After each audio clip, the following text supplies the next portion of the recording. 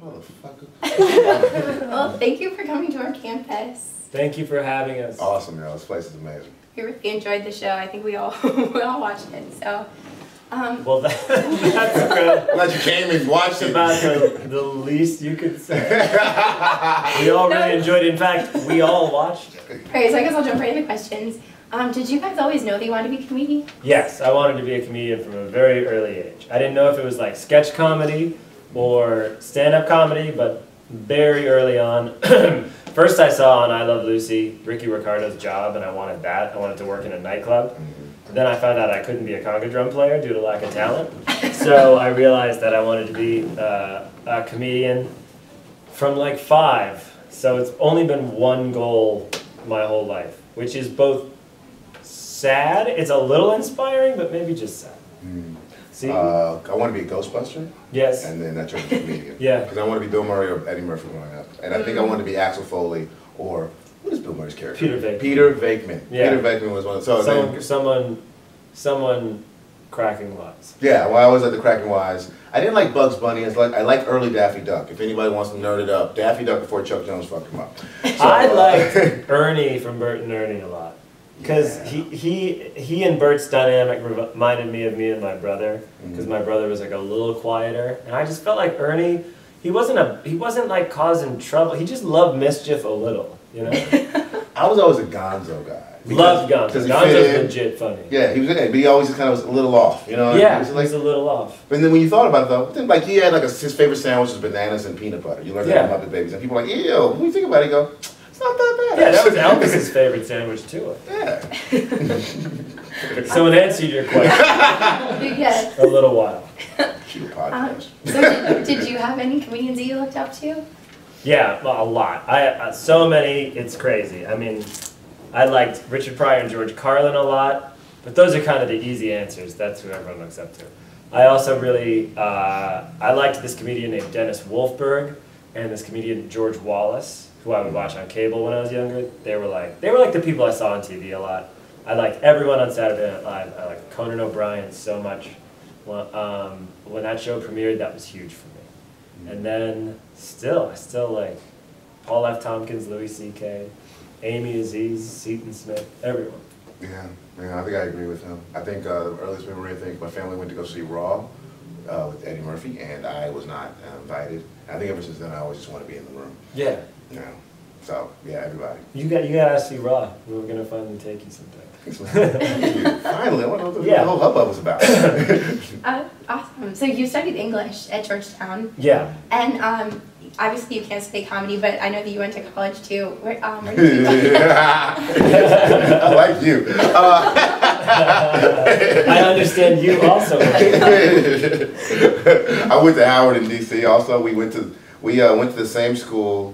I mean, we went to the same city. Lived in the same city for a while. We never met though. No, we met in D.C. a couple years later. Okay. At a comedy club called the D.C. Improv.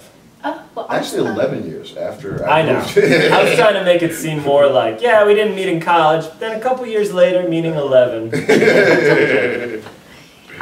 So did you study art? Yeah, I was a film major. Okay. How did you know that? You just guessed that. Oh. You just guessed that by my I clothes. was getting the vibes.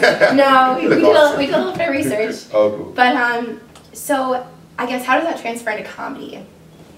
Oh, art. Well, comedy is an art form, and you know, I have this theory because I started doing kung fu, and you know, it's called martial. Wait, when did you start doing kung fu? Well, I started last May. But what you were doing boxing? Too? I'm sorry. I say kung fu. It's really MMA, but kung fu. You're doing MMA? I thought you were boxing. No, it's like this form. It's like boxing, it's MMA boxing, and then it's like jiu-jitsu, so it's split up. Yeah. Oh my gosh. I say. Are you still doing trapeze? No. You was doing trapeze for a while. I was trained to be a trapeze catcher for like 3 months. They were great. They were very like, hey, you want to do it? I was like, yeah. Oh, wow. You mean you could have actually been a trapeze catcher with the amount of training you had? Yeah, honestly, if the show didn't get canceled, I probably would have been a trapeze catcher because I was doing that a lot of my free time. In LA? Yeah. Interesting. Well, I'm very sorry it got canceled. Yeah, no. I think the great tragedy of its cancellation was that you never got to be a trapeze catcher. You know how many black catchers there are right now? That's true. You'd have been the Jackie Robinson of trapeze catchers. I mean, at the very least, Tyler Perry. Yeah. At the very least. That would mean you would have like a multi-million-dollar trapeze catching empire. It would be line from Wires. I'm sorry. This that's is for their I apologize. school. I apologize, Ohio State. This is not where we're trying to go. This is for the Lantern TV, man. This is the Burning. I was wondering how long it was going to take. I think I said probably the third episode of Mulaney. I think they had to say cut. Oh yeah, that's yeah, probably yeah, not the script scene. And I was like, oh, okay. You would say that. You would say that as an exclamation if you forgot a line. Yes. And then the crowd of, I think there was like 4 black people in the building. Everybody be like, okay, see, let's get this rant over with. Okay, so we could do this take again, but this time don't say the one thing that you said. Yeah. Don't call Martin short.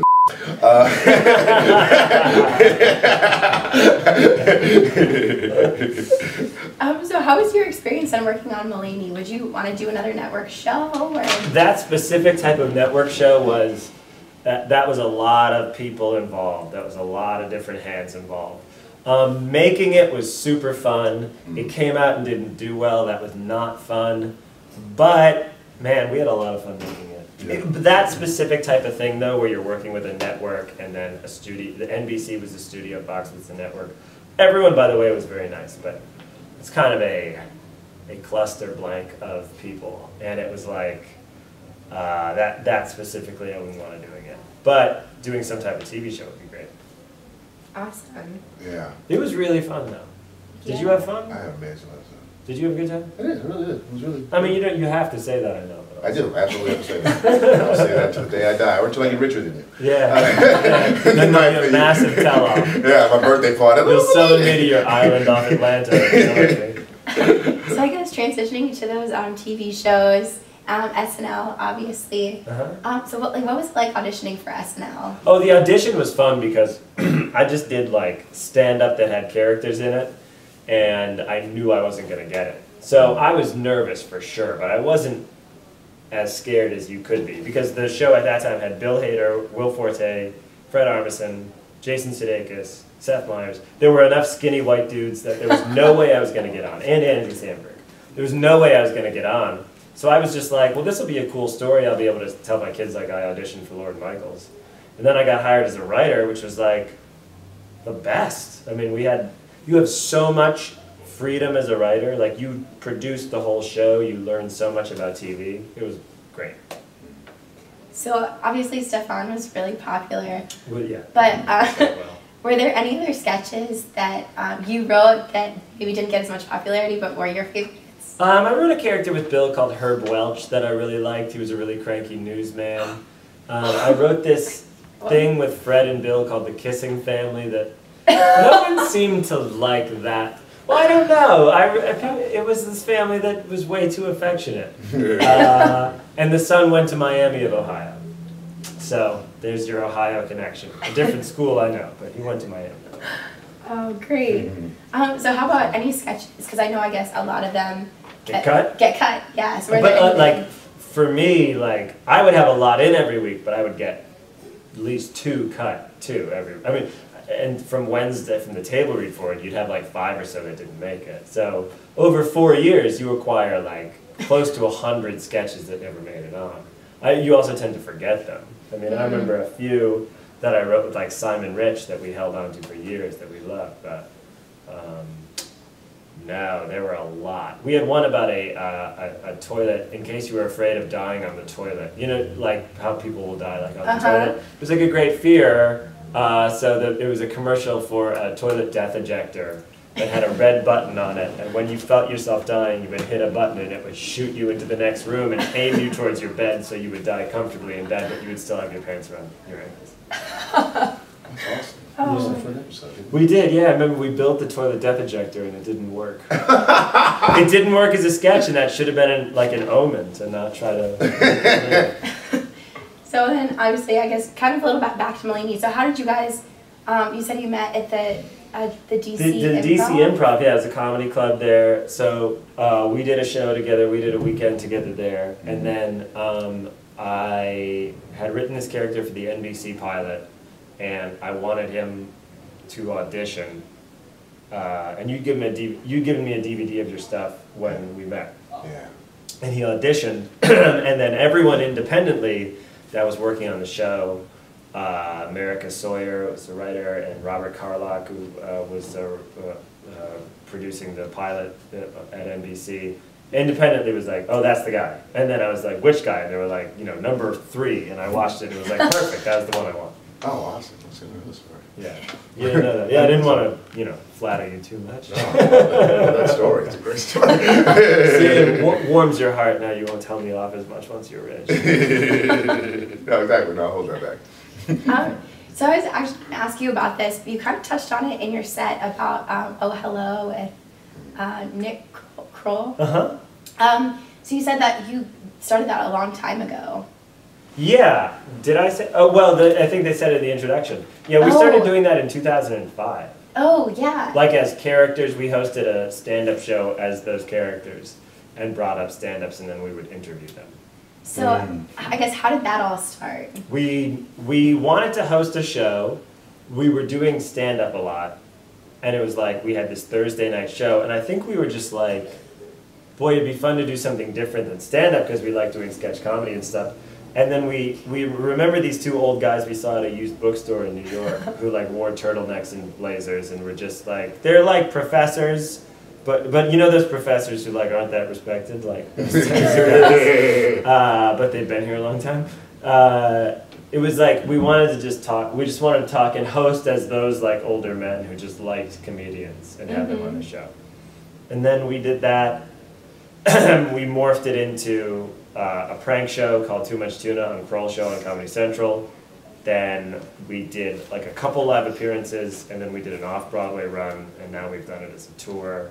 And I think we're taking it back to New York in the fall. So it's been a remarkably long time for like 2 really stupid characters. It's been 10 years.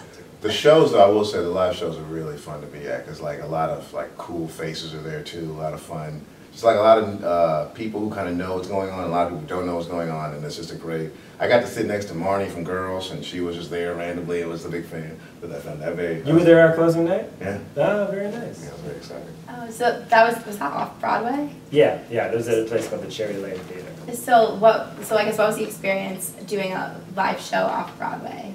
It was really fun, and it was like doing. I mean, stand up. Sometimes you do the same jokes night after night, but there's so many other variables. With a play, it was funny to just be like, we do this story every night, and you'd think that that would get really repetitive and boring, and sometimes it gets close to that, but then it's really cool because you're like, well, I just did that line in a different way tonight, and I know that doesn't sound like a lot, but it'll like really feel cool. You're like, oh, there's endless amounts of ways to perform this play.